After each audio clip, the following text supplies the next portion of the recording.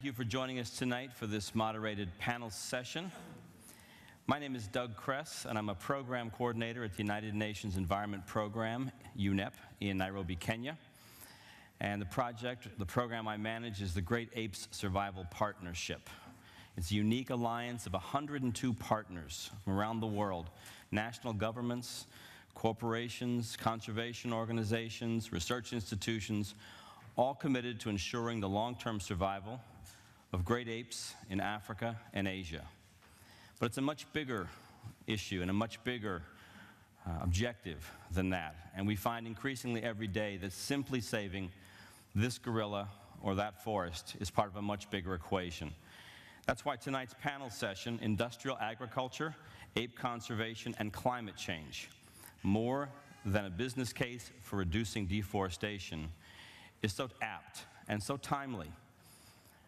There are 7 billion people on the earth right now, and our desire and need for more land is leading to deforestation at record paces. But what's the cost? There's a living case example happening right now in Southeast Asia, where the aggressive land conversion for agriculture has led to an ecological disaster and crisis. Some are calling it the environmental crime of the 21st century. That will have an impact we can't begin to imagine. It will take decades before we understand what these fires and this haze have done to not just Southeast Asia, but perhaps a much larger piece of the world. And that actual series of events, one of our colleagues calls it the predictable catastrophe, is something that happens every single year, and it's something that can be avoided. But we need to take that into context of many other issues, and we will discuss those issues tonight on this panel. Before I introduce our 5 esteemed guests and panelists tonight, this session is being live streamed, so we're very thankful for that. That means to all the panelists, watch your language, don't say any dirty words. Thank you. We would also like to welcome the audience, invite the audience, if they have questions in the second half of this presentation, please raise your hand. A microphone will be brought around, and you can ask your questions of the panelists. So with no further ado, I'd like to introduce one of the first panelists tonight. On my right, Marcello Brito is a food engineer who serves as the Chief Executive Officer of the Agro-Palma Group. He's also the President of the Brazilian Oil Palm Association, and he's a member of the Board of Directors of the Roundtable on Sustainable Palm Oil, RSPO. And I'd just like to open up with a question for you, Marcello. How important in these discussions and in this business is it to have all the stakeholders engaged, civil society and government and indigenous communities and industry? How important is that? Thank you, Doug. Delighted to be here. Good evening, ladies and gentlemen. This is what is missing in our initiatives, is to sit together with governments. For many, many years, we have all the round tables, we have all the multi-stakeholders initiatives, but we are missing governments. Because in the end of the day, if we cannot convert whatever we build in our round tables in laws, local laws, we will not succeed. So this is the case for Indonesia, and this is the case for Brazil and many other places in the world. We cannot do it by ourselves. So we need to put everyone together. And when we put everyone together, we can achieve gains, as the example in Brazil, where we completely delinked palm oil from deforestation. It's the only country in the world where the palm oil area is growing and the deforestation in the same area is reducing. Because we developed together with NGOs and together with the government and companies what we call the ecological, economical palm oil zoning. So it's 100% mapped by satellite, so you know everything that is going in that area. You can only grow oil palm in that area, so it's pretty much controlled. So this is the example when you put all the stakeholders together, including government, what you can gain. So this is the kind of conference that we should put more pressure on governments in order to then reduce the talk and increase actions. That's what we need. Thank you. Great. Thank you very much, Marcello. I'd like next to introduce on his right Annette Langeau. She's the Vice President for Strategic Initiatives and the Great Ape Program for the Arcus Foundation, which is the largest single funder of great ape conservation in the world. She studied mountain gorillas in East Africa and bonobos in Central Africa. And previously, she worked for the Fauna and Flora International and Howard G. Buffett Foundation. The Arcus Foundation, Annette, has published a series of books called State of the Apes, where you examine the interface between human development issues and ape conservation. The second in that series will be launched tomorrow here at the Global Landscapes Forum. I'd like just to ask you if you could expand a bit on that issue and give us a sense of how holistic that needs to be. Thank you, Doug, and good afternoon, everybody. The context of the State of the Apes is a series, as Doug just explained. In this specific edition, we'll be looking at the impact of industrial agriculture on landscapes and on ape conservation and ape survival. And it's really an effort to look at the multiple issues that need to be addressed and looked at holistically in order to preserve landscapes, to achieve economic development, but also not to degrade those landscapes and to continue to preserve species, habitats, and everything else that's existing in those landscapes. And it's an incredibly complex issue. During this conference, we've been hearing a lot about the importance and the role of forests in agricultural landscapes, and we've been talking about climate change mitigation, the role of forests in climate change mitigation, as well as the stabilization of CO2 concentrations in the atmosphere, and primarily the role of undegraded, intact tropical forests. And it's leading us all to try to achieve zero deforestation and to emphasize the importance of restoration and regeneration of degraded and cleared agricultural lands so that we can continue to benefit from the role that forests play while we gradually transition from a fossil fuel-based economy. Now, this is valid and important, but viable forests are an ecosystem. It's an entire ecosystem, and it's a complex interplay of different species and different functions. Empty forests are not viable forests. Forests need pollinators, seed and fruit dispersers. We need landscape architects. We need predator and prey relationships. We need that whole interplay of production, reproduction, decomposition, and then we can have viable forests. So forest management and the management of landscapes that are altered by humans depend on the presence of a whole diverse array of species that can fulfill those ecological functions. And each individual species has an important ecological role to play. Changing that balance and losing particular species will impact those ecosystems. And the example that Doug just gave about the haze resulting from fires, from illegal clearing of land in Indonesia is a perfect example. And it has an yet uncalculable impact on humans and health and economies. But it also has an incredible impact that we're not able to calculate on wildlife living in those forests. And those impacts are going to last years. You just need to look at the impact of the haze on pollinators and the role that those pollinators are going to play in maintaining those forests and regenerating those forests into the future. So all species are equally important, but some are more noticeable than others, and apes are very noticeable species. Chimpanzees, orangutans, bonobos, gibbons, gorillas, they're all protected in every country in which they're found, and yet their populations are declining and apes are endangered throughout their range. But apes play a critical role as seed dispersers, as landscape architects, but also as important flagship species for those forests and those ecosystems. And we need only look at the example of mountain gorillas and the important economic role they play in Rwanda and Uganda and the Democratic Republic of Congo to see that apes can contribute to the economies as well as the ecosystems. And the same argument can be made for elephants, for rhino, for tapir, for monkeys, for antelope, for deer, for jaguars, tigers, leopards, but also for tree frogs and bromeliads and spiders and all the other creatures that are in those forests. So we cannot talk about climate change and forest conservation without looking at that context and without looking at all the species that are required within those ecosystems and the conditions that are required to make forests viable. So forest conservation is a critical component to combat climate change, but we need to integrate species conservation and also the needs of humans that are dependent on forest ecosystems in order for it to be a success. Both species and the people living in these landscapes, the forest-dependent communities, offer the greatest hope for the conservation of forests.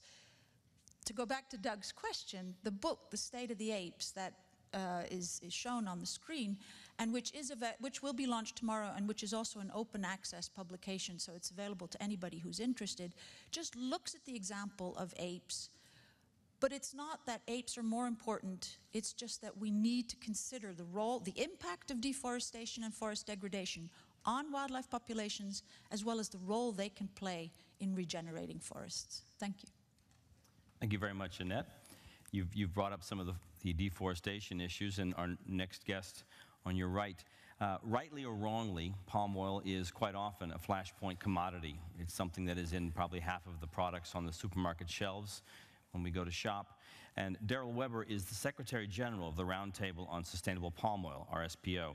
And it's a consortium of more than 2,500 corporations and growers, suppliers, traders, 7 different categories in the development chain of that commodity, committed to certify sustainability in that field. Earlier, Daryl was a senior associate of Global Sustainability Associates and also managed the World Wildlife Fund International's palm oil engagement. Daryl, you just concluded the Roundtable's 13th meetings in Kuala Lumpur. Give us an update, if you could, please, from what occurred there and where you see RSPO going in the future. Thanks very much, Doug, and thanks for inviting me to this panel. And because we're streaming live, I want to just say hi, Mom. I hope you finally understand what I do for a living. So we had our recent conference, and our conference is usually held in Southeast Asia, and 800 to 900 people attend. And it's always about bringing people together, not just to be nice and talk all this nice casual stuff that we do sometimes at conferences, but really to ask the hard questions. Some of these hard questions we have answers, and some we don't. But what I really feel, motivated by this last conference was this feeling that the RSPO must look and act beyond its boundaries. So I think we, as the RSPO, have grown to a size now. We are an organization that has 2,000 plus members who are in 70 over countries, and we've gotten 20% of the global palm oil certified as sustainable. We have some kind of a convening power that is quite substantial. And we want to look and act beyond this boundary. So I hope the organization will move along with my idea of moving away from just farm-to-farm certification, but more towards a jurisdictional approach to certification. That's what we want. That's what I would like to see. And why should we do this? I think the RSPO began as a conversation in 2001 on the back of this predictable catastrophe of the haze. And to my dismay, it happens every year still, even though we do a lot of good. We know there are valuable impacts from the RSPO. We know, for example, we've touched the lives of 130,000 smallholders. And by touching the lives of these smallholders, we know that they live in an environment that's better for them. We know that they make more money. We know that they use less chemicals. We know that plantations set aside land for conservation now. We know that plantations have biologists, have anthropologists, have primatologists working for them now. It's a big mindset change. We know banks who are RSPO members have changed the way they give out loans. We know that processors and traders actually now want to know where you get your source of palm oil from. All these great impacts, but it's not enough. It's clearly not enough. We've got millions more smallholders to touch. We got landscapes that we need to conserve at a much quicker pace because, things are moving so fast in the world, and the haze and all these nice areas can go up in smoke in a matter of minutes. So I think going the landscape approach, or going what I call the jurisdictional approach to certification, the RSPO has that kind of mandate or power, maybe, convening power, to bring together the stakeholders from that landscape, from that jurisdiction, to talk about how are they going to remove deforestation from that commodity, how are they going to remove conflict from that commodity, and we've got some ideas on how to do it. So all in all, I would say that the RSPO and the RT13 has given me indications that we want to move beyond the boundaries that we're comfortable with, and we think we have solutions to do that. Thank you. Great, thank you very much, Daryl. Next on Daryl's right, Ian Henderson is United Nations colleague. He works for the United Nations Environment Programme's Finance Initiative, UNEP-FI, based in Geneva. He leads UNEP-FI's work on REDD+ and sustainable land use. Previously, he focused on sustainable finance when he worked with the World Wildlife Fund in Hong Kong. Ian, welcome tonight. You've recently worked with a number of clients on the economic models around sustainability and zero deforestation. Those before were sort of perhaps not grounded. They were not necessarily worked out. Tell us what you found and what the process was like. Great, thanks, Doug, and hi, everyone. At the risk of a gross oversimplification, if we think back 2 years, we can think of 2014 as the year of the pledge. We saw 180 companies, governments, civil society organizations come together in New York and sign the New York Declaration on Forests. This year we can think of as the year of organization. If we look at what's happened with the TFA 2020, it's a great example. They've raised money, they've extended their membership base, they've developed a strategy. Next year, I think a lot of people are expecting a greater focus on implementation. And I think that's going to create a whole lot of potentially material challenges and opportunities in the financial world. And it's against that backdrop that some colleagues at UNEP started thinking more about the business case of this move to more sustainable practices in terms of agricultural commodities. So I'm just going to quickly talk you through, in a very short space of time, the process and then 3 observations. So our starting hypothesis was that companies at scale aren't going to make this transition unless it at least maintains financial value. That was our starting hypothesis. The first thing we did was we looked at financially material risks. So to give you an example of what I mean by that, climate change from the sort of the biophysical perspective was not in scope. We're not thinking about climate change or changes in precipitation levels because those feedback loops are too long to be financially material. But it was a key part of a stranded asset risk scenario. So what we did is we built risk scenarios, we built models, we got industry experts to calibrate them, and we tried to quantify what the risk of deforestation on palm oil was. We know quite a lot about the relationship the other way around, but not deforestation on palm oil. So once we had the risks, we thought about what are some strategies that can mitigate these risks, and what are the costs and benefits of those. And the idea was that A plus B would give us this C, the financial value of this transition to more sustainable practices. So what did we learn?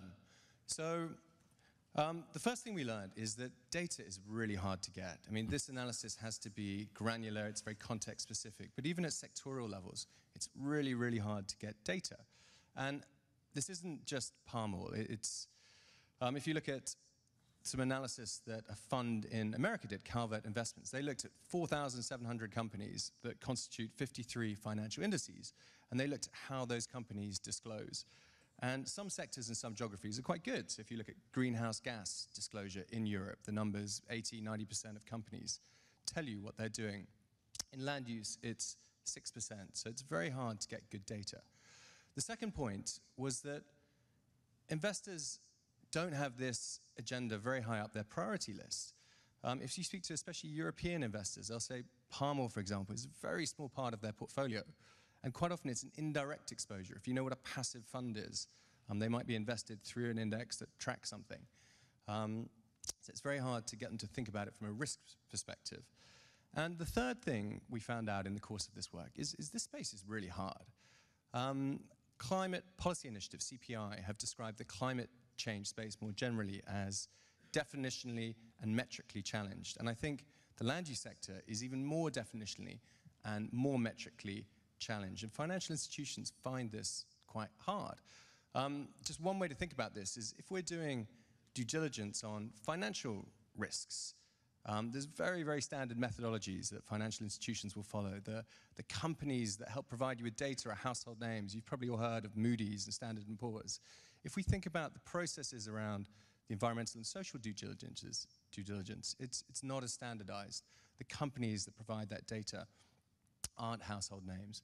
So I suppose my conclusion, Doug, was in terms of thinking through this business case, there's still quite a lot of work to do.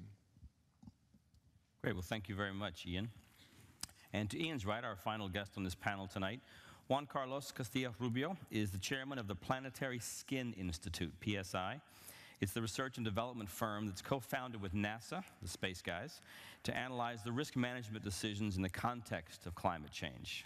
Smart people, let's be clear on that. Juan Carlos, you worked on some of these issues in the Amazon basin. I'm curious what you found that is relevant and fits in that context here tonight.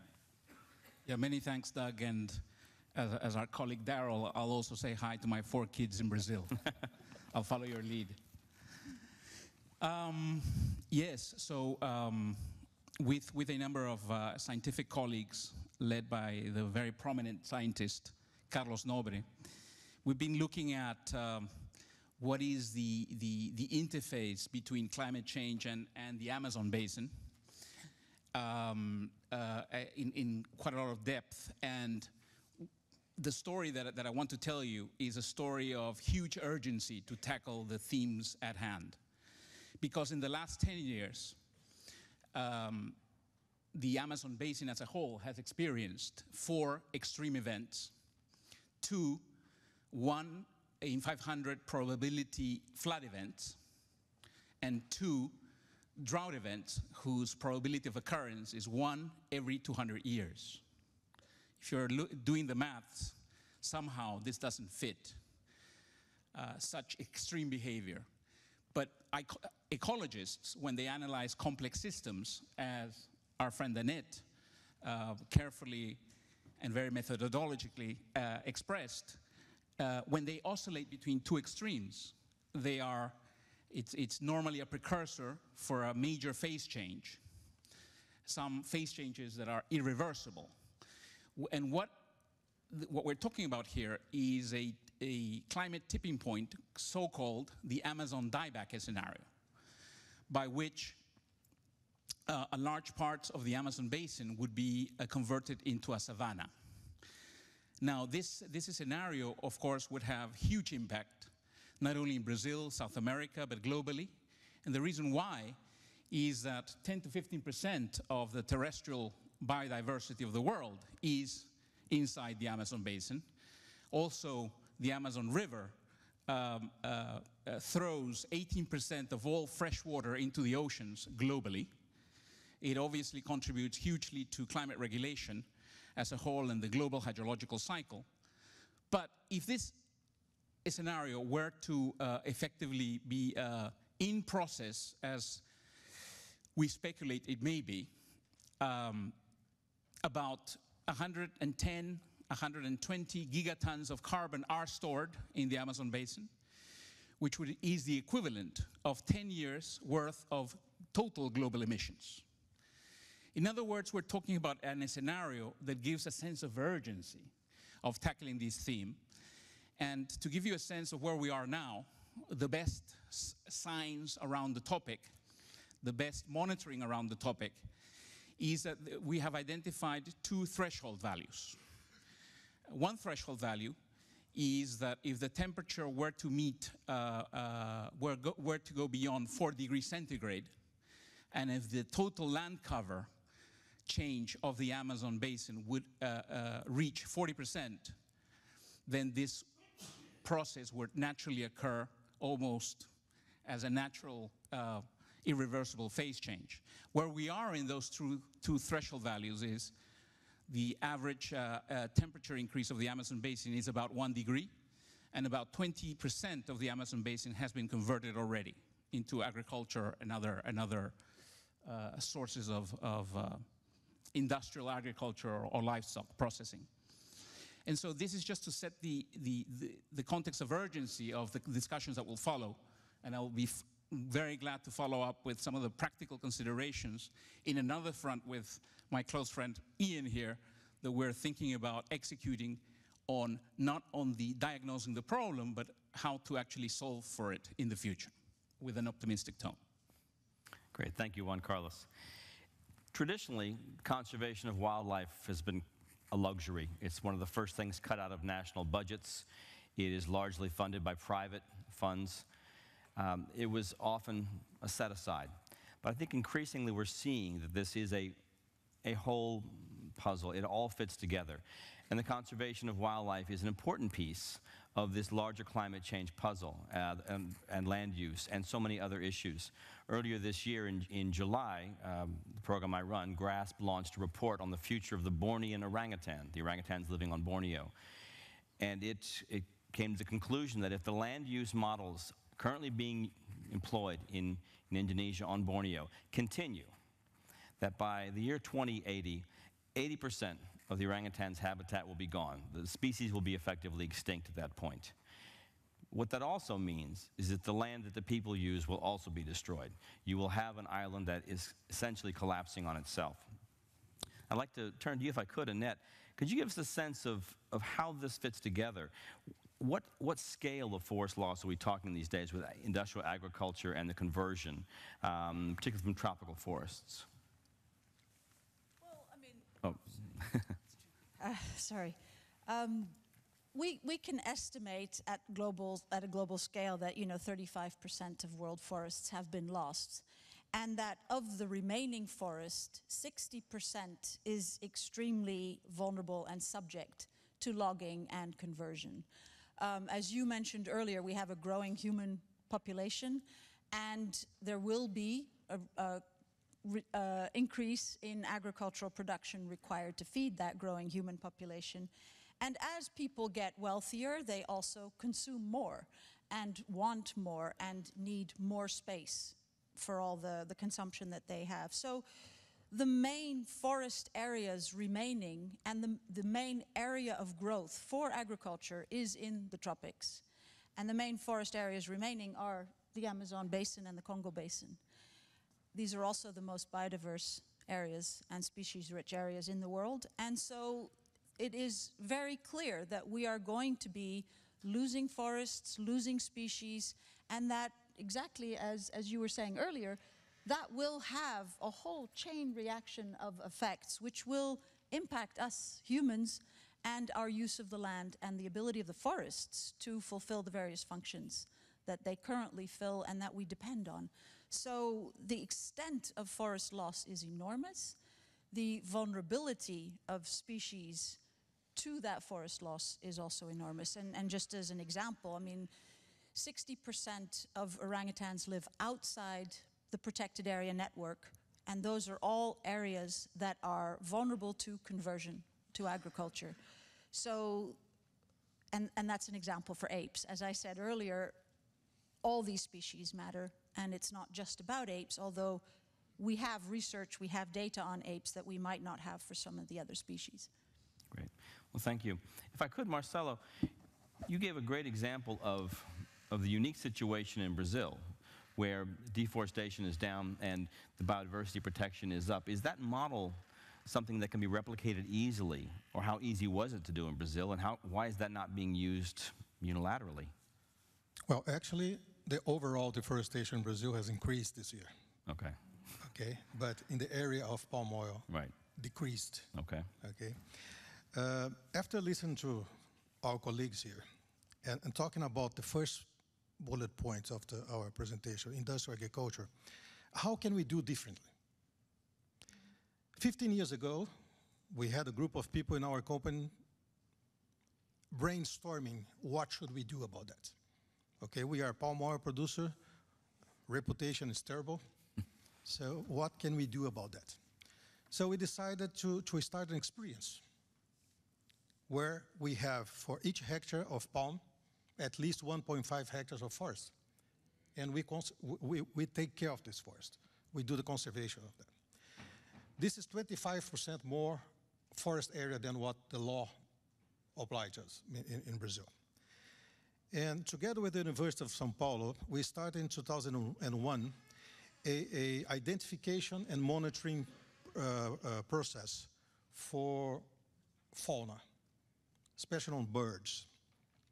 In 2004, Conservation International joined this initiative, and since then they are our main partners. First, we had to prove that it was possible to have in the same area palm plantation and a good protected forest.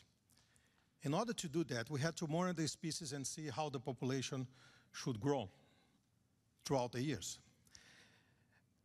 I'm very happy to say that 15 years later, we identified over 485 bird species in the area, which represents almost 80% of the total bird species that should have in that area. So we already lost 20% of that, okay? Over 60 mammals, over 60 reptiles and 40 amphibians. Now we are studying insects as well. So after proved that it works okay under certain conditions, economy and ecology, and palm oil and ecology can run together, now we are coming to the let's say, the biggest task for us. Because if only agropalma do this and our neighbors don't do the same, nothing will happen. So now we have the big task to a landscape approach and to bring the neighbors to create the corridors. Because we keep saying that, well, we don't need to deforest anymore because we have enough degraded land. Yes, we do have enough degraded land for new agricultural investments. But if you don't take care of the forest fragments that are there, we're going to lose biodiversity in a short run. So now it's the big task is to put all together. So AgroPalma and the Brazilian Palm Oil Association, together with Conservation International, we are starting to try to convince our neighbors to have this big approach, to try to change that area that we call the endemism area of Belém, where we lost already 75% of the forest. Wow. Daryl, RSPO has a strong conservation and land protection element to it. It's often buried in the other work that is done. But you said yourself in your opening statements that 20% of the market is certified sustainable palm oil, or that's produced. Is that good enough? And if not, what is it going to take to make a product that obviously is, or at least seems to be, kinder to the environment, the dominant commodity? Obviously, 20% is not going to be good enough. So when I said 20% is of global production is certified, it's not so great a story. But what's an even worse story is only half of that 20% is taken up by the markets. So only half of that, whatever we produce or whatever we certified, finds a home and is recognized as certified sustainable. So that's a little bit of the sad story about it. What would be enough is when there's enough palm oil for people to say, it's just as easy for me to get sustainable palm oil as it is for me to get unsustainable palm oil. And that's when we reach the 50%. I think 50% of global market certified would be a right time to test whether we will flip that switch. So we have still got this room to go, this 30%, and we're going from country to country. So, you know, I said something about the jurisdictional approach to production. In reality, we already now have markets who act on a national basis, making national commitments about buying certified sustainable palm oil. And as my colleague here says, right, pledges are fine, but next year, I think, is the year for implementation, I think. I'm really hopeful for next year, where these jurisdictions, buying jurisdictions, actually link up with the producer jurisdictions and start pulling that chain. It's no use for us to push this supply chain. You know, all chains can't be pushed. It needs to be pulled. And I think the buyer countries have a bigger, the onus is more on them to start pulling that chain. And not pulling that chain without, you know, with aggression, I guess, but also pulling that chain in a gentle way that will incentivize people, and also knowing that at the end of the chain, it's not necessarily a big plantation player. It could be a smallholder. So you must understand, when you pull that chain, make sure you understand where it comes from. It could be a smallholder. And a smallholder has different expectations, different abilities. And, you know, and there needs to be some time for them to change. Right? So it's quite difficult to reach out to smallholders. Sure. You want to comment? Yeah, I would just like to add to what Daryl just said. I think it's a question of articulating shared values between all the different stakeholders in landscapes, and then also to define the different responsibilities that different players have within that, and emphasize the integration and the holistic, the need to work together. I think we have a tendency to work very much in silos, whether it's agriculture, mining, infrastructure, you know, local economic development or conservation. And I think it needs to be one conversation. And I think that that's the challenge we have. We have summits or conferences around forests or climate change or finance, but we aren't all talking together. And then we're not going to find those shared responsibilities or those different responsibilities that come together towards those shared values. And I think that's where we as humans are failing, and why these issues are daunting us and we're not finding the solutions. I just want to jump on that, not jump on you, but jump on... There'll be none of that here. There'll be none of that. Oh, that's politically incorrect. Daryl, live stream means live stream, okay? He's asleep.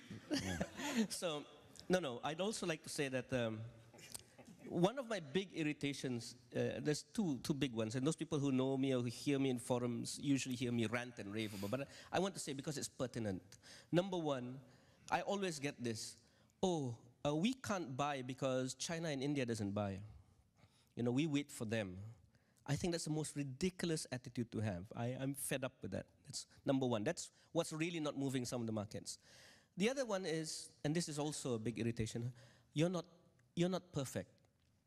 And therefore we won't buy. We're waiting for the next one that's more perfect than you, and then we'll buy it.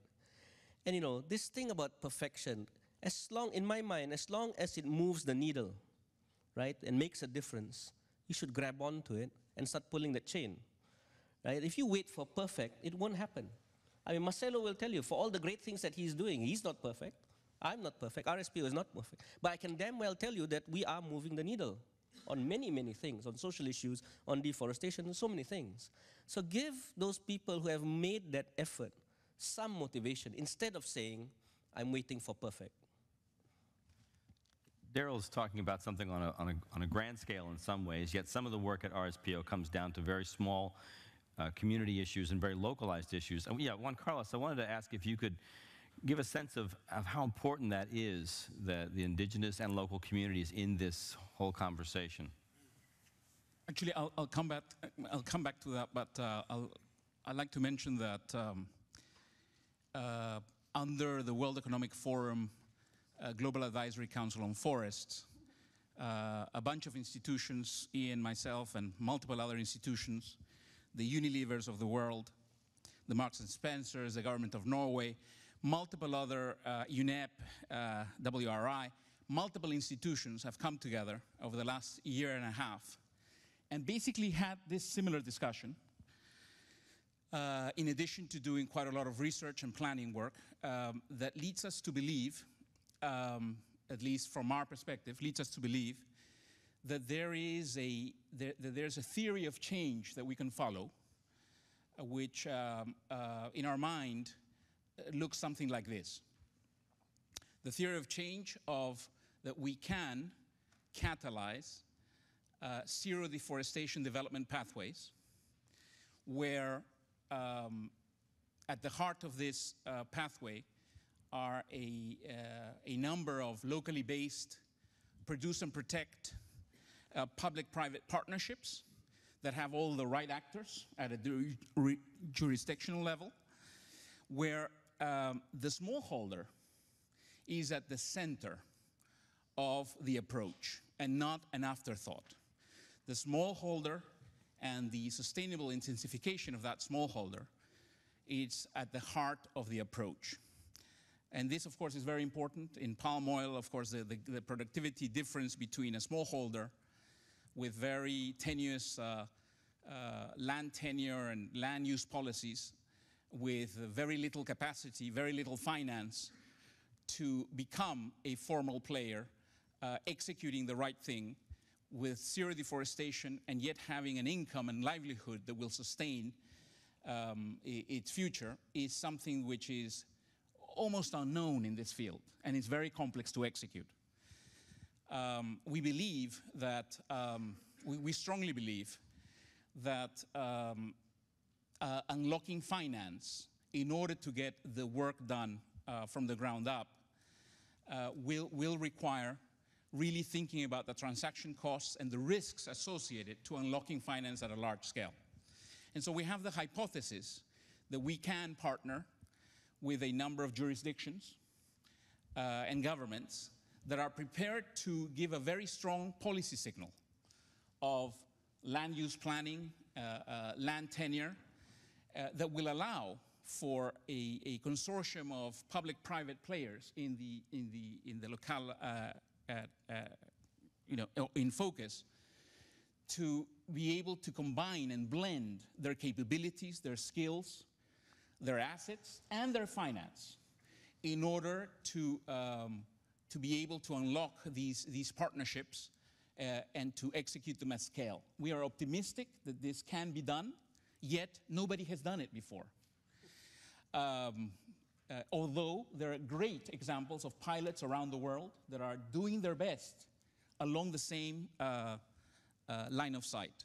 And therefore, our approach, which is very practical now going into the execution front after a lot of thinking and planning, is now how do we prepare ourselves for a real execution? Because we have all the right partners in the room, at least to start with. And what we're now focused on is a three-pronged approach, which we believe is the key to executing these partnerships at scale. Number one is developing a challenge fund, like the Longitude Prize, like the X Prize, that will uncover the pioneers at jurisdictional level that are doing the right stuff, but that need the support. The funding, the technical cooperation, the capacity building, to get them from a small pilot to something that could be scalable. Step number one, create a challenge fund. Step number two, there's a lot of locally based innovation that needs to take place.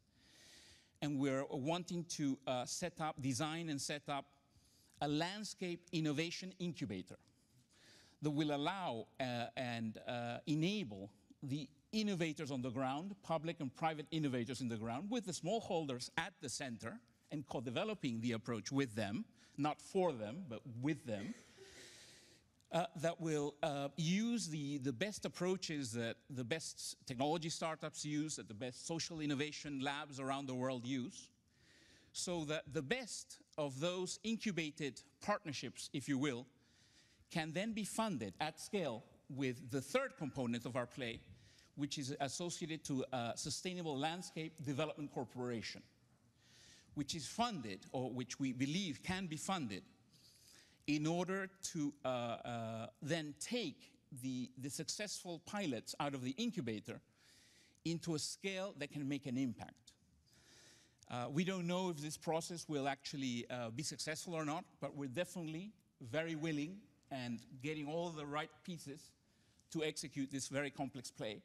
Because instead of talking about it, now we need to really try it and execute it on the ground. Let me come back to you on the other question in a moment, and as Marcello would like to comment, before he does, we can't quite see the audience as well as you might think, so if there are questions, please get to the microphone and make some noise.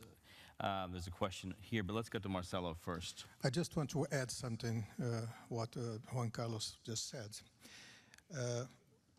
During the COP21, we heard many times people talking about a different mindset. We have to break paradigms. We have to do it different. It would be great to have what you just told us.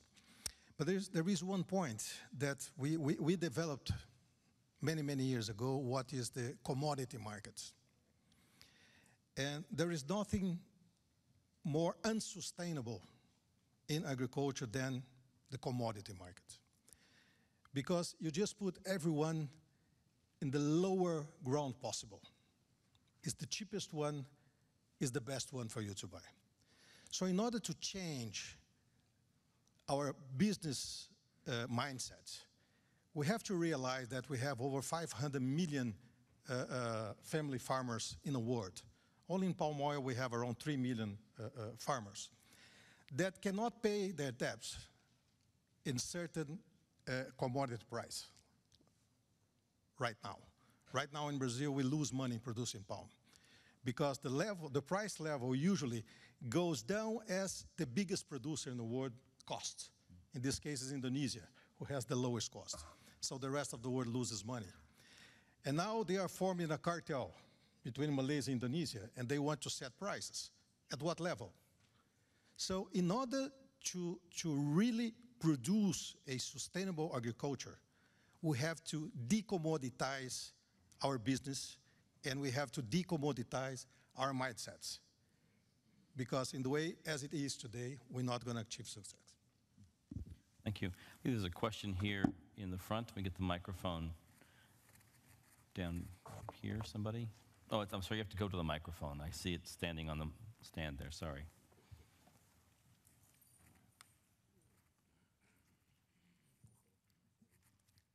Yeah, is it working? Yes. Hello? Yes. My name is Willem Verwerda. I'm director of Common Land. And Common Land is an organization that is working on holistic landscape restoration based on a 4 returns model.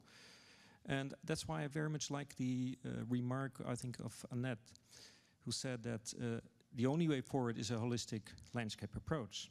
And what we did is that we started with the word of return. Everyone wants a return. Biologists want a return of biodiversity. Investors want a financial return. But farmers, they want jobs. And they want people on the land again. Most parts of the world are abandoned and degraded. So we need to have social return. But to combine those 3 returns in something that really works on the land, and we are working on it now with the investment fund in large projects in 4 areas, is an inspiration return.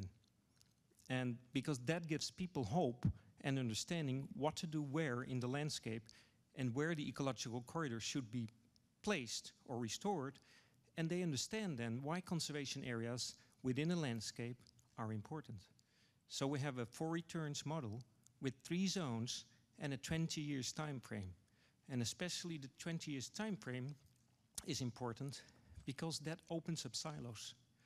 People think still in projects, and we think in landscape areas for a generation. And the impact investors really understand it. And I think, and that's my hope, that we need to start there.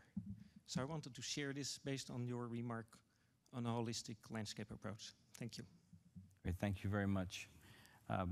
I would think most people would agree that a holistic approach at this point is absolutely necessary. It's ironic, the previous session in here spoke about indigenous communities, and yet they're not in the same room with us right now, the same speakers. Maybe that's the fault of our panel, not our panel, the panel makers, but it's a good example of that siloed approach. Yes, there's another question just here.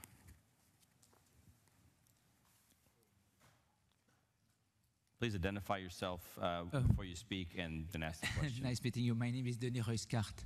I work in different capacities, and I know quite well Darrell and others. I am at the moment researchers in Toulouse on trying to understand what happens on the commodities and the implications. And I have the chance to be also one of the person who wrote the chapter on their RSPO that will be launched tomorrow. Well, I have 2 questions. In fact, it's related to the 2 other previous sessions here, and I think it would be quite great that you say something on it.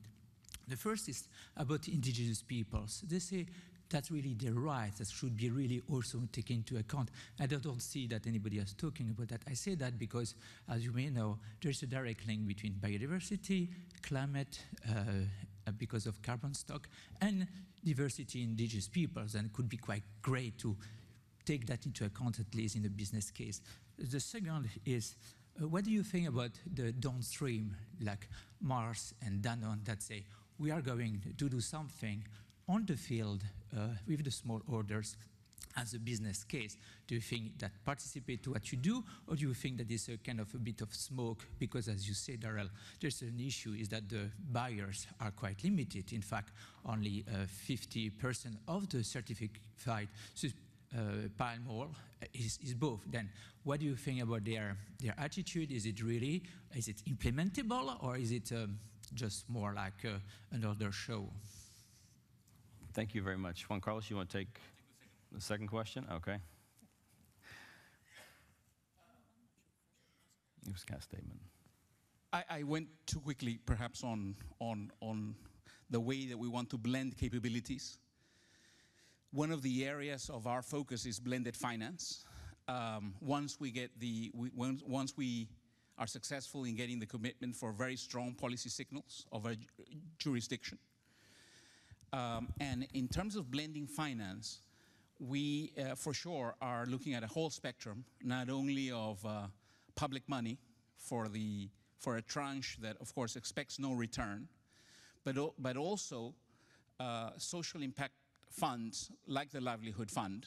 In fact, is a fund that we're also talking to, because we believe that they are indeed serious, and blending that fund together with commercial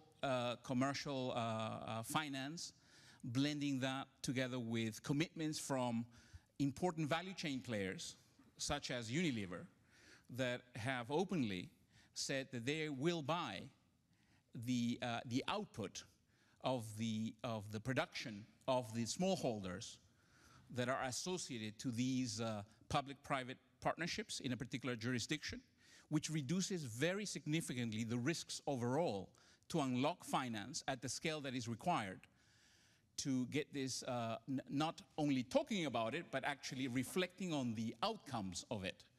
So I do believe that there is real meat here, but on their own, I think their impact would be limited. Blended together with a number of other sources to in a particular jurisdiction, I think they're very powerful indeed. Not only them, but multiple impact funds like that could play a very significant role. Daryl, you wanted to speak to something, or Ian? I'll go to you. Okay. So, because Dennis invoked my name, so I think I should say. So on the first instance, on the first question on local peoples, absolutely. I think you know as well as I do, Dennis, that the RSPO has one of these key concepts that is absolutely important, which is we need to get free, prior, and informed consent from local people before any development can occur. And in the case of when we talk about the jurisdictional approach, the approach is in the context of free, prior, and informed consent as well. You can't go into a jurisdiction and come in with a top-down approach and saying, okay, we set a threshold for you, and this is how we define forest. Forget it, it won't work. You need to go to the jurisdiction and say, well, you know, these are the tools in how you define where's your high carbon stocks, where's your forest, where's your high conservation value areas, and you, Mr. Stakeholder, can you have a multi-stakeholder discussion and come to a kind of consensus on the results of using these tools? Where would you set these red lines for conservation? And in that tool, it must be centered on free, prior, and informed consent, because you need to get the people, the local people behind you on this. Unless, of course, you want to put an electric fence across the whole jurisdiction, which is impossible. So that's on local people. So the second bit on Mars and, was it Danone, we are wanting to do, and whether it's smoke and mirrors, I don't care. If they want to, if they want to do something, fantastic, great. It's about time. Come to the jurisdictions, get your hands dirty, and understand what is the situation, what's the issues. There's never going to be a blunt tool that will solve all the jurisdictions' problems. The only way to do it is through a very precise tool. And the only way to get precise is to get your hands dirty on the ground. And that's what all these guys should do. In fact, my question is, why is it only Mars and Danone? Why is it not all the other guys getting on the ground? Yeah, good point. Ian? Yeah, thanks, Doug. Just a question, or just a response to the gentleman from Common Land talking about the full returns.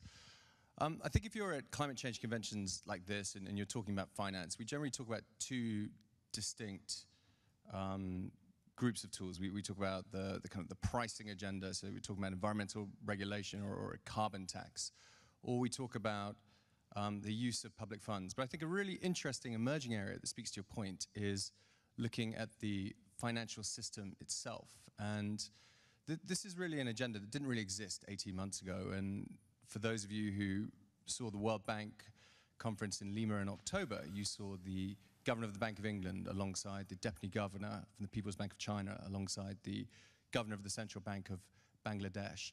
And thinking about the financial system and how you can tweak the financial rules of the game is starting to become, I think, a very interesting and potentially very powerful new solution space. And I think the mindset that exists in a lot of established, industrialized OECD countries, perhaps, is that finance exists, or the financial system exists to serve the needs of the financial sector. I used to work in banking in the UK, and it feels like you're just part of the economy, like agriculture or industry or tourism.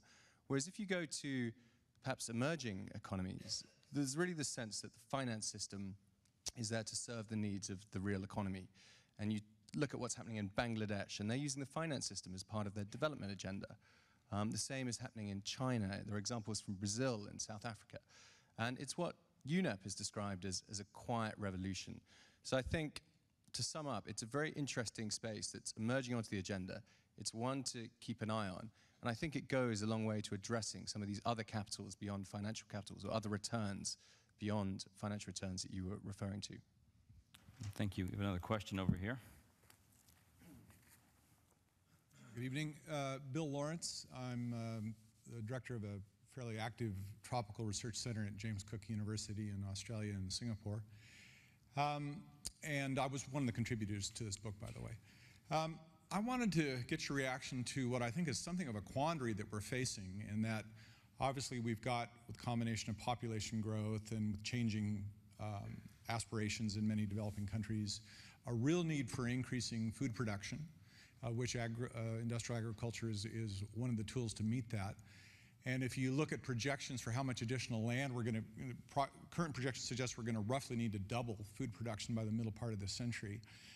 And if you look at projections about how much additional land we're going to need to convert in order to achieve that, the numbers range between about 1 billion hectares, which is the area size of Canada, and that's considered a fairly mainstream projection, way down at the other extreme to about 120 million hectares, which is an area about the size of South Africa. Now, the reason for that enormous gulf in those estimates is that the billion hectare estimate assumes that we're basically going to continue doing agriculture the way that we have been, business as usual.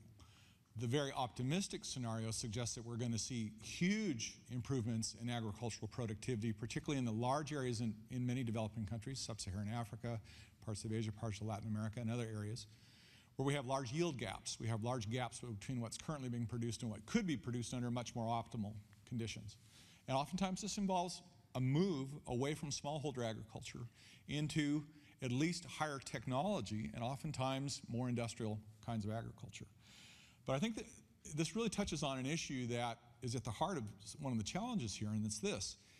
As we move into more productive and more profitable agricultural systems, agriculture, when it becomes more productive, we often say, well, you know, we need more productive agriculture and therefore we won't need as much land and we can spare land for nature conservation. In fact, that doesn't happen in reality. More profitable agriculture, look at oil palm, spreads like a tsunami. Okay, so when you have highly profitable, highly productive agricultural systems, they tend to spread because they're highly profitable. So the quandary then becomes, and also when we look around the world, what we see is this enormous, and this is something I'm particularly interested in, an enormous proliferation of roads and highways and other infrastructure expanding into the world's last tropical frontiers everywhere we look. And in addition to this is accompanied by this explosion of expansion of agricultural systems. And the problem is going to be this. Now, the gentleman here spoke to the problems of top-down management. I actually think what we're probably going to have, agriculture on its own, and especially if it intensifies in order to meet our food demand needs, is not going to stop by itself. The only thing that's going to stop the spread of agriculture is going to be proactive, strategic land use planning and rule of law and systematic analysis of this kind of stuff. if the status quo right now is chaos and is an enormous explosion, a tsunami of roads, highways, and other kinds of infrastructure all across this planet, especially in the developing world. So on the one hand, you can argue, well, we don't want to have top-down approaches. But I would argue that, in fact, to ignore that and to ignore the strategic proactive approach may be putting us on a path that, in fact, is going to be essentially fatal for much of nature and ultimately for ourselves. So I'd like to hear your reactions to that, please. Let me follow up that comment, Annette. If I could ask you specifically to address that, what, if this is a form of chaos that the speaker has described, how on earth can an orangutan or a gorilla possibly survive, or any species, in a situation like that? Well, I think that I actually agree with Bill that we really need to have much more strategic land use planning. But what we need to do is make sure that it isn't just top-down, but that it involves the indigenous communities and the forest-dependent communities and all the different communities that are living on that land, that also have requirements from that land, and that they have a voice that is a meaningful voice, not just a token voice, but that they actually have an ability to influence the decisions that are made. But I also believe that it's not just about the human species and their needs of that landscape, but that we actually truly look at this in the holistic way that we've been advocating, that we look at the landscape as a whole and all the different functions and what's required to make that landscape viable for people and for all the other species and for the ecosystem functions that are in that landscape, so that it can continue to be viable over the long haul. And that is a very complicated type of strategic landscape planning. I'm not sure I've seen anything like that before, but I do think that that's the paradigm shift that we need to move towards. We need to actually understand that early on landscape planning, not once we've decided what projects to do, but well before we decide which projects to do and where to do those projects, and where we look at the corridors and the fragments and avoid the fragmentation that would result from the chaotic development, and where we involve the different communities that need to be at the table, but where we also look at, for these entire landscapes, and how big is the landscape as well, which is an important part of that question, we do need to look at it from that holistic perspective. It's the only thing that I can respond to, what you said, but I agree, it's the only way forward. Yeah, and I just want to say, I've been doing this for 35 years, and I've worked in pretty much every major tropical region in the world, and I get what you're saying, I get it, and I get the ideal.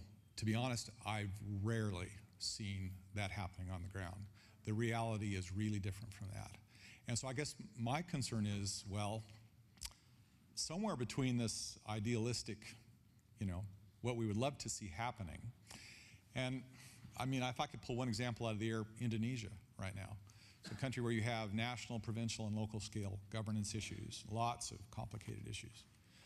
And there's a lot of, the national government could say, for instance, we're not going to allow further development on peatlands, but if you've got local jurisdictions, in many places, Africa, you see the same thing, lots of decisions or de facto decisions are being made. And this notion, this idea that you're advocating, I get it, I just don't see it. And I don't know if we have enough engaged people on the ground actually. What you're talking about is enormous investment of skill and human ability and long-term engagement. And there are a few places, where this is happening, but far too few. It's a paradigm shift you're talking about. Daryl, you want to comment first? Yeah, I think, so I've not been working on this for as long as you, but I have been thinking about this for at least 16 years. And I can tell you, this is as good a time as any to start delivering a win in one or two jurisdictions to prove to people it can work, right? It's about as good as it gets right now. Especially from a palm oil perspective. People in the industry are sensitive about this. The stakeholders, local on the ground, are sensitive about this, and they want to make it happen. But these are the things that could make it happen. Number one, yield can be improved in smallholders. We know through certification, they yield almost double. So therefore, if you assume that 40% of all palm oil is produced by smallholders, you can see almost about maybe 80% increase in global production without extra land. But then you shouldn't just rely on this, because as you said, if it's so profitable, everybody and his dog will want to plant oil palm. So you've got to also quickly build that wall that separates the oil palm from the forest. Now, market forces can help keep away that development from coming towards that wall, that red wall. Market forces can do this. It's still not fantastic. What would be fantastic is if you have an opposing force to hold up that wall from the other side, from the forest side of things. Right now, the incentive to keep forests is hopeless. It is ridiculous. The world should be invoiced for every little bit of oxygen that these forests produce. But nobody is willing to do that. Hopefully, we'll come up with something this week or next week. So if you've got that force propping up the wall from this one side and the market forces keeping the agriculture side away from that wall, you've got a good chance. And I think, I'm hopeful, we have at least 3 jurisdictions that the RSPO is working with who could prove the point, prove the case that it could happen. Right. Ian? Thanks, Doug. Just a quick comment. It doesn't answer your question. It's not a silver bullet. I don't think anything is. But I just want to highlight some work that one of my colleagues, Ivo Mulder, who's, I'm going to embarrass by pointing to him in the front row, is working on, which I think is quite an interesting idea. And what he's doing is he's looking at embedding natural capital into the sovereign bond ratings. And that may seem a crazy idea. But effectively, at the moment, the cost at which a country can borrow money on international markets is predicated on systemic risk in the financial system. It's a very, very narrow view. But I think it's obvious to all of us here that that country's ability to repay its creditors is based, especially over the medium to long term, on the natural capital in that country. So if you can embed some of these natural capital considerations, you actually trigger a very interesting dynamic, where suddenly if you're planning at this top-down level you're describing is such that you're destroying your natural capital, that suddenly becomes a concern of the finance minister, because he's got to roll over, or she has got to roll over the national debt next week, and it's going to cost 30 basis points more, or whatever it is. So you're moving from this notion of value to one of price. And I think if we can do that, and obviously it's not without its challenges, it could be a very powerful tool. So no pressure, Ivo. Yeah, good luck, Ivo. Annette, you want to comment again, or are you good, Annette? Annette? Are you good? Okay. There are other questions in the audience here. Ivo, you've been singled out already.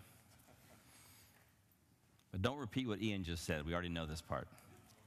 Ivo Mulder with UNEP. Just two questions. One was, I found your comment, Marcello, very interesting, to decommoditize the palm oil business. So really great if you can elaborate on that, especially because you mentioned that farmers are struggling basically to repay the debt, and obviously a race to the bottom where prices are sustained low is not good for the environment as well. And then one question for you, Dil, is the issue of a potential cartel where price setting could actually drive further deforestation. It's already quite proliferated, but any massive push by both Malaysia and Indonesia can really add or reduce pressure on forest. And how would it also be related to RSPO? Because RSPO is a voluntary commitment, the cost of which needs to be absorbed by the value chain. So how would you relate to that? Thanks.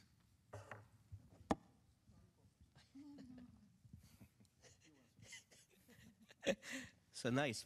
Marcello brings up the word cartel and I answer for it.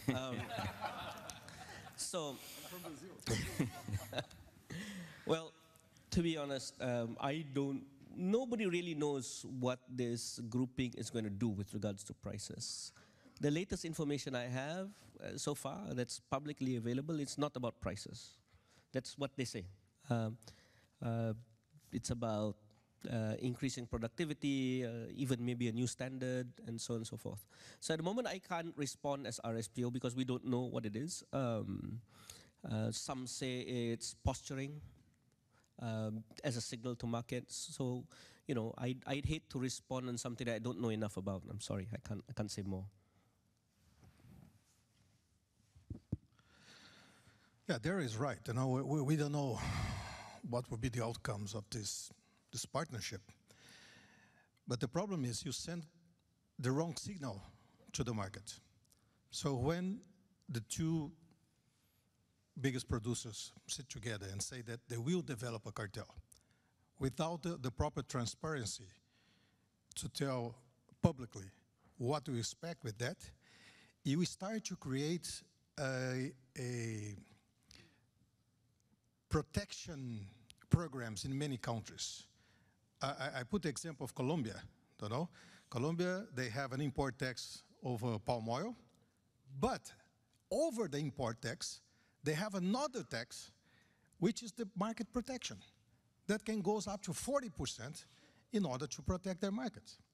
So with this cartel coming that we don't know what's going to happen, there are many countries in the world already watching that and see how they're going to move to protect their markets. And we lose, and we put on the ground, years and years of negotiation to free markets, you know? So the signal, it's the worst possible.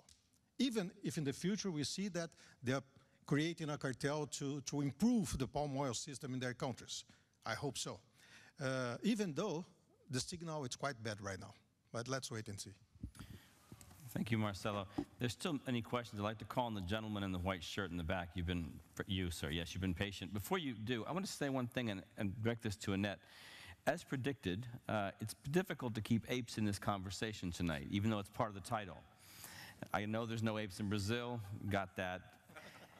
But that has to be the way forward. If we're going to have a way of rethinking this, we have to start finding a different way to think and bring in some of these other issues.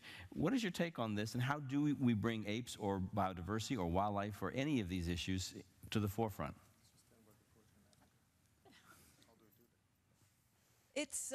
I think it's a question of mainstreaming conservation, and conservation has been kept as this sort of separate thing, which is for the tree huggers or the bunny huggers or the people who like animals, and it's sweet and it's lovely, but it's not really important. It's not financial, it's not economic, it's not politics.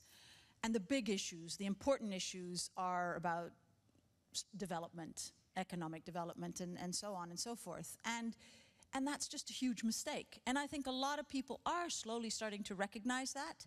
They are starting to realize that there is no economic development, there are no sustainable development goals without biodiversity, without all these different species that underpin everything that we aspire to. But that is slow, far too slow for many of the species that are literally disappearing off this planet. And it's a huge challenge for the conservationists who do understand it, who are trying to make that point, to be included in this kind of conversation. And it's part of the reason what drove us to write a book like The State of the Apes and really dig deeply into issues like the impact of extractive industries, mining, logging, oil and gas, on ape populations, on tropical forests, or the impact of industrial agriculture on ape populations, but also the important role of forests. And it pushes us to engage with partners that perhaps in the past we would not have partnered with, mining companies or agricultural companies, in order to try and get that message across, and in order to also have a voice at the table. It is critically important that species conservation is part of that conversation about development and economic growth and everything else. It's rarely taken seriously, but it has to be taken seriously. And so apes have to be part of the conversation.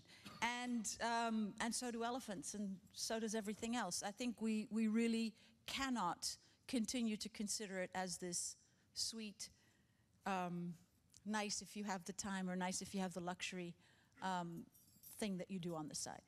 Great, thank you. Yes, sir? I'd like to continue on that discussion with apes and animals.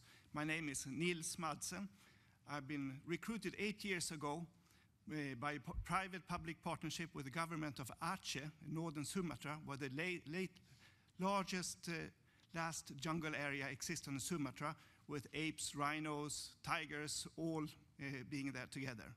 The hope was from the local government that if we can get some buffer zones investments outside, it's not profitable per se to do this and to tell people, you know, now you have to use degraded land and use rather than breaking into the new land, hoping that there would be some money from the outside, and some hope came from the Norway money 5 years ago.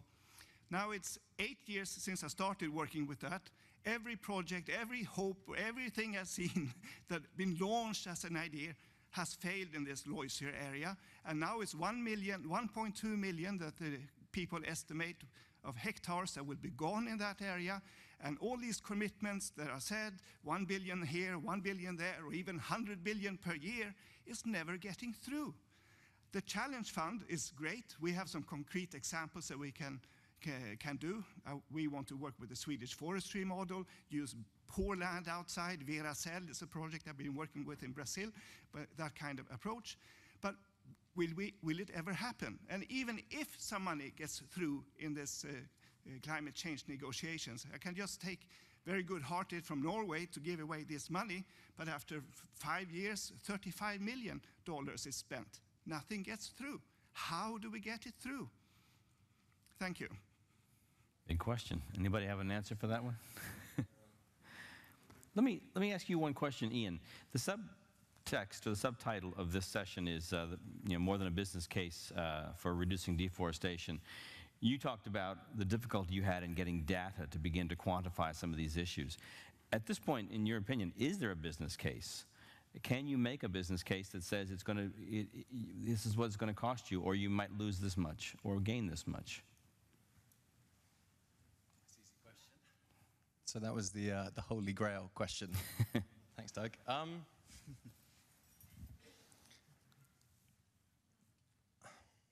Is there a business case? I mean, the cynical answer is, if there was a business case, we wouldn't be sitting in this room, I don't think. I might have upset some people by saying that, but I think it's probably true in a lot of countries around the world. I think, I'm not going to answer your question directly, give you a bit of a politician's answer, but what I think is really important in this conversation, and speaking very much from UNEP's finance initiative, we've got 220 finance institutions as members. We always get asked if people can bring private finance to the table. You know, can we bring this, can we bring that? And it's kind of a little bit what we heard a while ago. But the point is, financing, if anyone's got an accountant background, is on one side of the balance sheet, and your assets are on the other. And the point is, you need something to finance. And a lot of what we're talking about are market failures. And by definition, market failures need to be solved by policy interventions, whether that's pricing carbon or environmental regulation or whatever else might be in your policy toolbox. So is there a business case? I don't think there's a particularly robust one that's visible to the outside world in a lot of cases, in a lot of parts of the supply chain right now, or certainly not at scale. And I think that's a very important lens to view this problem through. We're dealing with a global problem, and it's also time-bound. But I think we also need to think that a lot of these problems are policy issues. You know, we need to create a green asset before we can finance it. And certainly my perspective here is that all too often, private finance is asked to, you know, flow into X, Y, and Z, and there's not a green asset there to finance. So I think it's very important to split those two parts of the conversation out, because rectifying some of these market failures is by definition the role of policymakers, and it cannot be solved by the private sector. So that was a glorious way of not quite answering your question. Okay, thanks. Annette, you want to comment? Can I add a non-answer? I think it is also a question of how you define the business case, because that's based on the values that we attribute to all these different things. And at the moment, wildlife or various different species are undervalued, partly because people don't necessarily know how they realize the value of those species. And I think we really need to change the way it's framed and how much people care about the existence of, say, for example, elephants in the world, or orangutans, or gorillas. Mountain gorillas are a really interesting case where there is a business case to make. And I'm cautious about advocating ecotourism as the solution. It is only one of the potential solutions out there. But mountain gorillas, which straddle the boundaries of Rwanda, Congo, and Uganda, are generating significant revenue through tourism for those governments, and are the third highest income earner for Rwanda, for example, next to tea and coffee. So it's a very important industry. A lot of jobs are generated through the tourism to gorillas, and it's an important asset. It is valued as an asset. I think we need to be a little bit cautious about valuing things in terms of the financial value that they have, and I think we have to have a broader look at what is the value, and as the gentleman said earlier, you know, there's inspirational value as well. And many, many years ago, using a rather old-fashioned method, we looked at a willingness to pay model for gorillas, to look at what does it actually matter to people that there are gorillas in the world. And a number of people provided a value because they thought one day they'd like to go and see the gorillas, or they've seen them in films and they want to be able to continue seeing them in films. The vast majority of people, and the largest amount of money for willingness to pay, was just the existence value. Just knowing that there are gorillas in the world was the most important value that people gave. So I think we need to take that into consideration. Whether you can monetize it, I don't know. I'm not an economist, but I certainly think that we need to be aware of the fact that this existence value is valid for many, many species. And again, this is where these charismatic flagship species like apes or elephants or tigers, they're valuable because they have that charisma, but because they need huge areas of land, they can then also attract investment and interest in large ecosystems, which have all the maybe less charismatic species in them as well. So it then provides a conservation incentive. So it's an addition to the question, it's not an answer to the question. And I think the undervaluing of species and wildlife and the presence of nature and beautiful places in the world is one of the most short-sighted things that I think we display. We take it totally for granted, but when it's gone, it's gone. And when these landscapes are destroyed, there's nothing left, and it's to our enormous loss. Great. Daryl?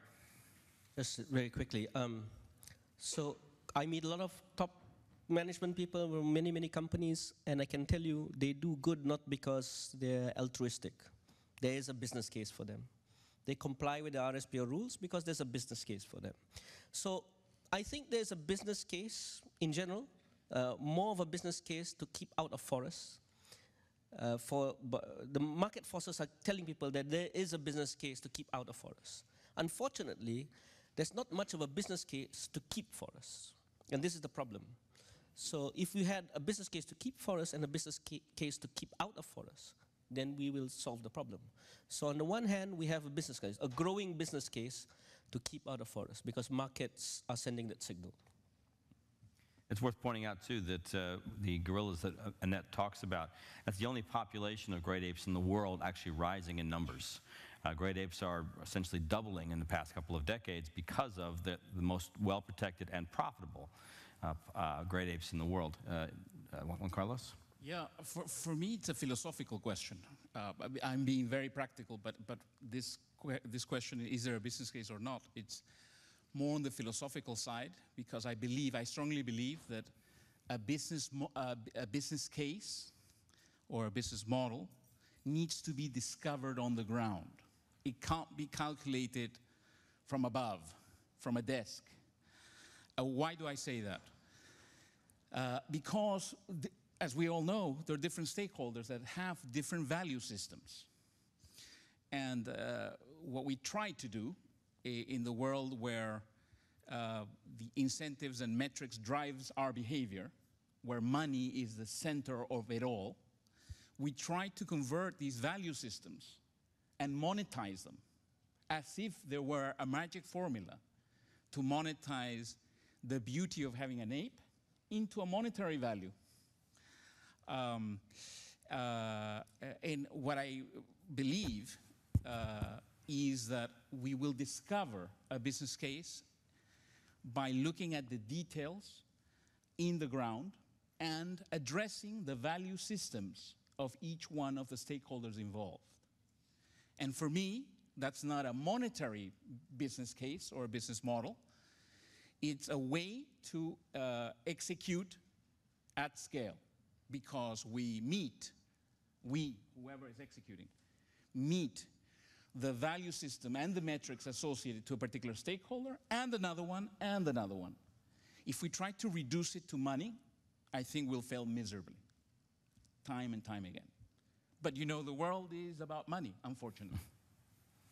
Good point. Well, actually, we're coming to the point we need to wrap up, I believe. It's, we're running long, and there's other events tonight. I'd like to, first of all, thank all of our panelists tonight for being here and for giving their insight and expertise on this topic. We could go on for hours and hours, but a live stream will eventually cut you off. I've learned that. In wrapping up, I'd also like to thank all the questions in the audience, and I apologize to those we did not get to, but certainly we're available to talk later in one-on-ones and small groups if you'd like to, and we'll be here as well tomorrow. In wrapping up, one of the GRASP ambassadors is Dr. Jane Goodall, who often talks about reasons for hope. She doesn't lose hope. She's 83 years old, and she believes still that the world can solve its problems and right itself.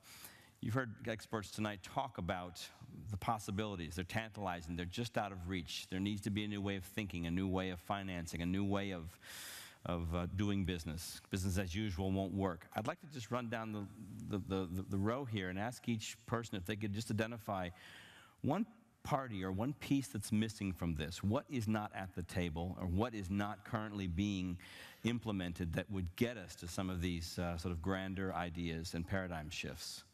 Let me start with you, Juan Carlos, because you have the microphone near you. One thing that hasn't been discussed. As Ian knows well, we were in a meeting in London recently talking about these same topics.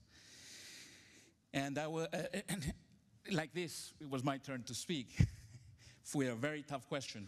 And my response was like the famous film, The Martian, that was stuck in Mars, and he gave the response to get out of a very complex problem.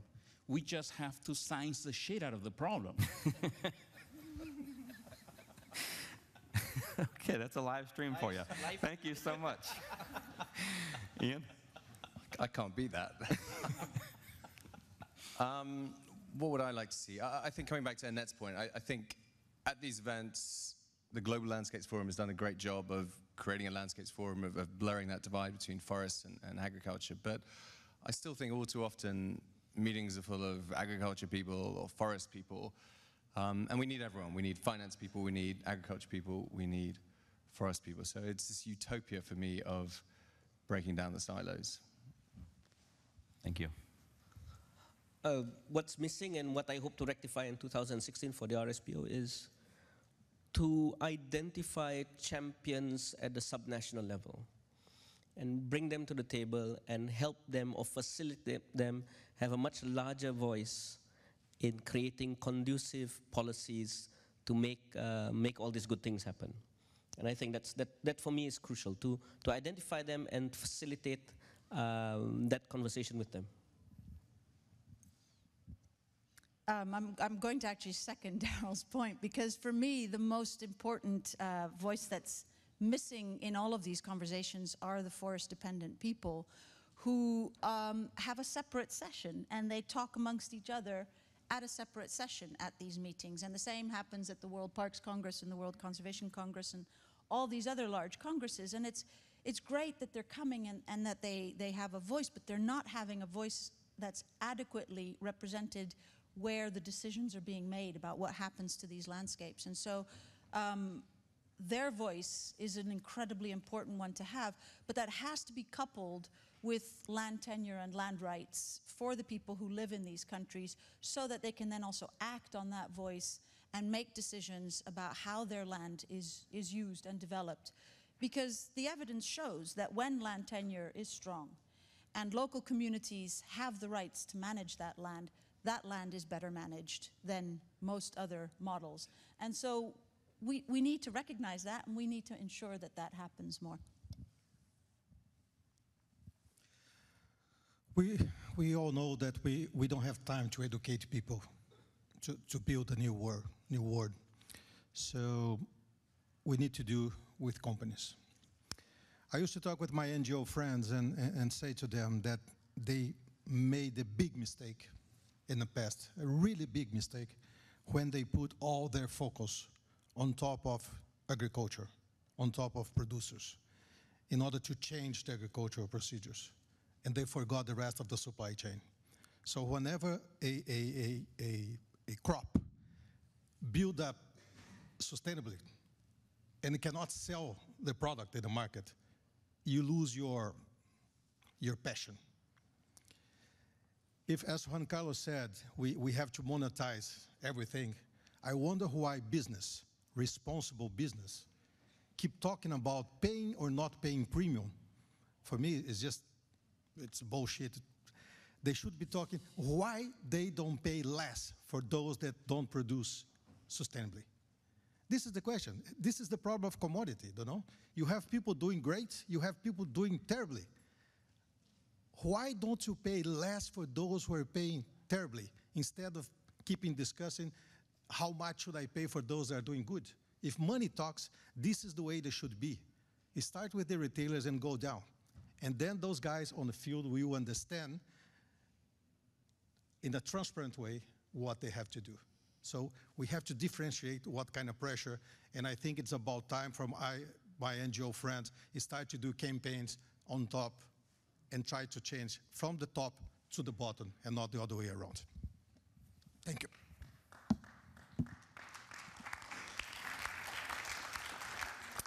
Thank you very much. Thank you. I'd like to thank everybody in the audience for coming tonight. I'd like to thank our panelists for giving their time and again, their expertise. I'd like to welcome you all to continue these conversations, not just here, not just tonight, but in the future going forward. We have a lot of work to do, but there's a lot of smart people in this building, and some of the answers are right next to you. Again, thank you. My name is Doug Kress. I'm a coordinator at the United Nations Environment Program. I run the Great Ape Survival Partnership. It's been a pleasure being with you tonight. Thank you very much.